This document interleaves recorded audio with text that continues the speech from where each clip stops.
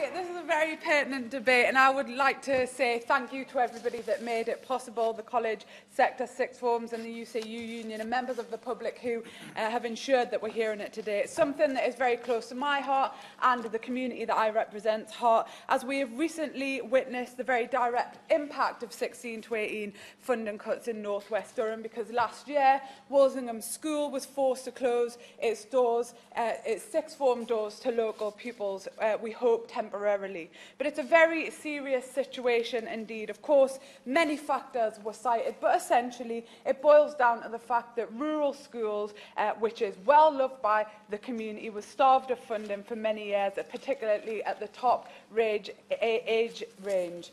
In another part of my constituency, management and staff at Derwentside College are working incredibly hard to maintain standards in the midst of relentless real-term cuts to their budgets and decreasing per-pupil funding. In addition, Derwentside College, because of its large number of apprentices, have been disproportionately hit by the effects of the apprenticeship levy, whilst well supported across the board, has been bureaucratic in its implementation and hit numbers in key areas. All of this uncertainty has taken place in the context of real-term pay cuts for the incredibly dedicated staff, and I have no doubt that this picture is being replicated across the country. And I have to say that Derwentside College is a wonderful college, so warm and welcoming, and it's extremely important for my community that this resource is kept, because it's a place of safety, of refuge in the harshness of everyday life, where people can come and they can study, they can learn for their future. But I have to agree with the intervention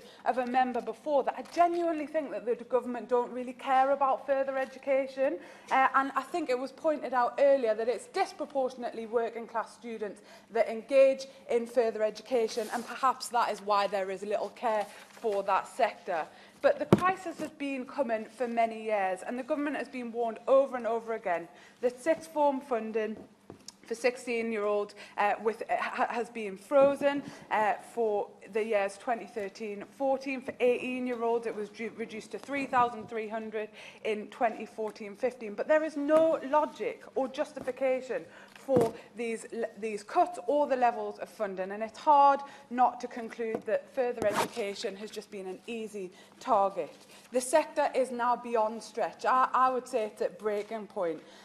In real terms, funding for 16 and 19 education has declined by 22% since the coalition government was elected. And over the same period, there has been an increase in student numbers and a decrease in the numbers of teaching staff across the sector. So sixth form colleges have been trying to perform miracles, and I think enough is enough.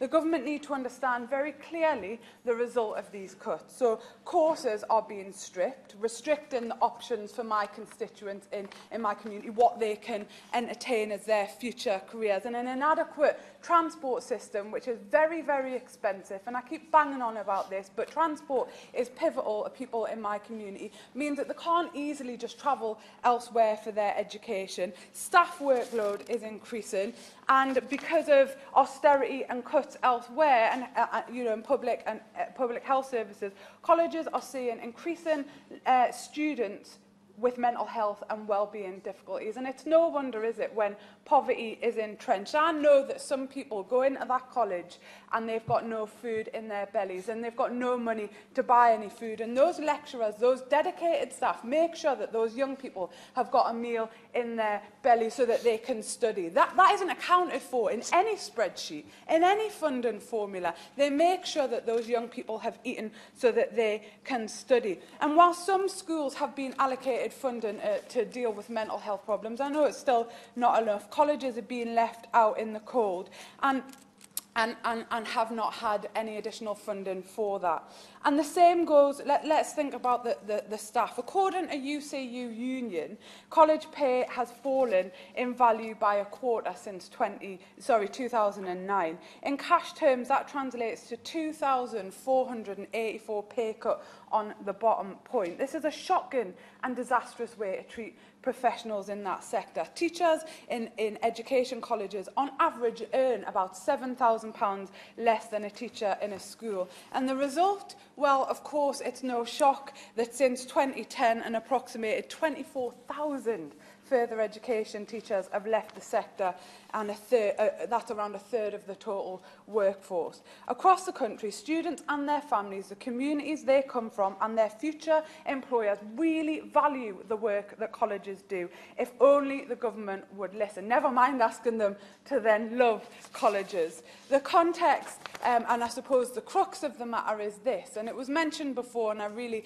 agree with this point, that the snobbery around further education colleges has to end. They are as important as any other sector. The Sixth Form College Association claims that in order to increase student support services to the required level, to protect minority subjects and to increase non-qualification time, for example, extracurricular activities, the government would have to increase national funding for 16 to 18-year-olds by £760 per student per year in the 2019 spending review. That is the bare minimum. That's just to stand still, just to survive. I suspect for a more expansive view of the college sector, we will need a change of government, and that can't come too soon for this sector.